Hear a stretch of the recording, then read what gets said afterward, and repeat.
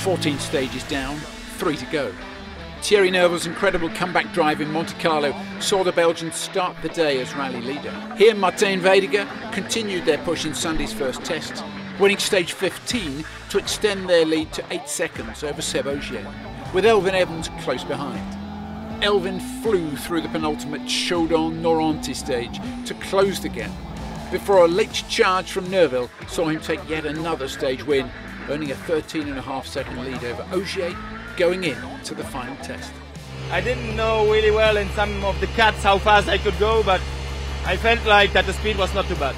Oytak started the final day in limbo land, 4th overall, but with a large gap ahead to Evans in 3rd and back to Adrian Fourmeau in 5th. The Estonian opted to save his tyres for the Wolf Power stage, hoping to minimise championship points lost to the winner.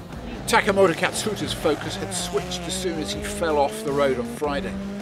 The Japanese driver conserved the machinery through to the end of Saturday's running, hoping for a big push on Sunday to recover vital championship points. And he and Aaron Johnston's mindset would change once more on Sunday morning. The Toyota duo just wanting to bring home the points without unnecessary drama. My plan is just get through and finish the weekend, so nothing special.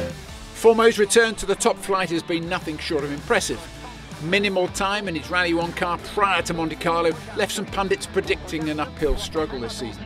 But the Frenchman was quick yet again, consolidating a top 5 finish, his equal best result to date in WRC. At the top of WRC 2, Pepe Lopez started the final day just 0.2 of a second behind Nicolai Greiser. The Spaniard began Sunday with a superb run through Agnières-en-Dévolu to take the lead back with 2 stages to go. But a huge push from Johan Roussel in the penultimate stage saw the Frenchman jump right back into the mix. A dominant stage win saw him enter the final stage just 0.9 of a second off the WRC2 leader Lopez. A superb final stage saw Citroën's Roussel claim the rally victory, in doing so winning his 2nd Monte event in a row. The Frenchman edged out Lopez and Greiser in a WRC2 thriller, and he couldn't hold back the tears. It's crazy. Sorry for him, it's an incredible race. I come a little bit better, but I win, and it's the most important. At the very top, Neuville continued his incredible form, claiming his 20th career victory, winning the power stage and scoring maximum points. This man has been spectacular. There you go, 2.6 seconds quicker. I don't have the words, to be honest. It was just so great this weekend. I felt so comfortable in the car. The team was doing an amazing job, and I think the whole package was working very well. A superb performance sees Neuville on top, with Ogier and Evans just behind.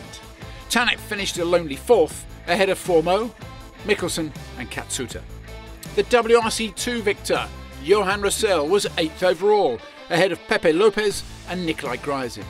So maximum points for Neuville in Monte-Carlo, and a warning shot to his competitors for the season ahead. Ogier 6 points back, with Evans in 3rd. 34 right sharp, middle, into